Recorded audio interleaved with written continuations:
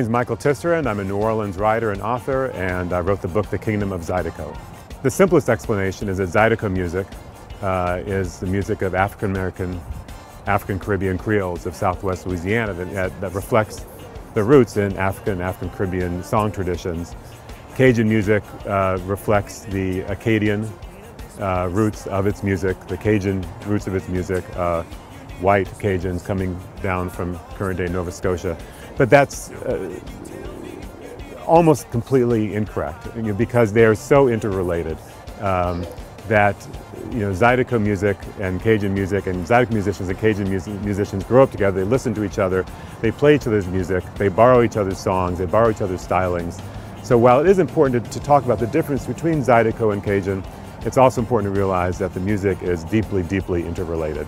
Going all the way back to Amadé Ardouin, the great Creole accordion player, and Dennis McGee, the great Cajun fiddler, making their first seminal recordings together that have influenced Cajun, Zydeco, Creole, and really all roots music.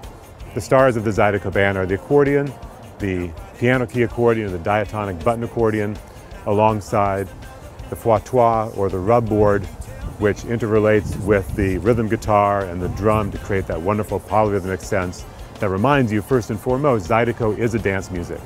Well, it's prairies and bayous, so you often hear, thank you Hank Williams for a great song, that we're down on the bayou here.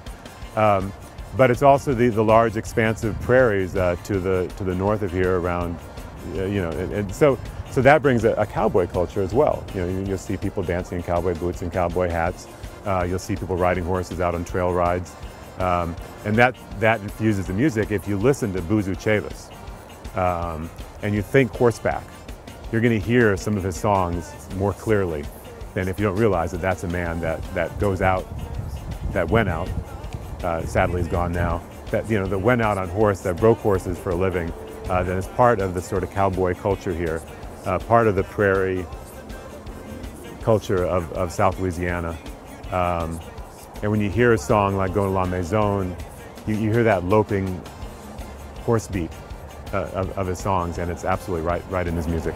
The reason why Zydeco music is different from anything else you could hear is because Creole culture in Louisiana is different than any other kind of culture. The flavors, the sounds, the stories, the language are all unique and all inform a very unique sound. So you hear, Nathan Williams is a perfect example of this. When he sings Follow Me Chicken, I'm Full of Corn, whether he's singing in English or in French, or Alligator Sauce Piquant, there are folk tales and legends and stories that are woven into every line that he sings.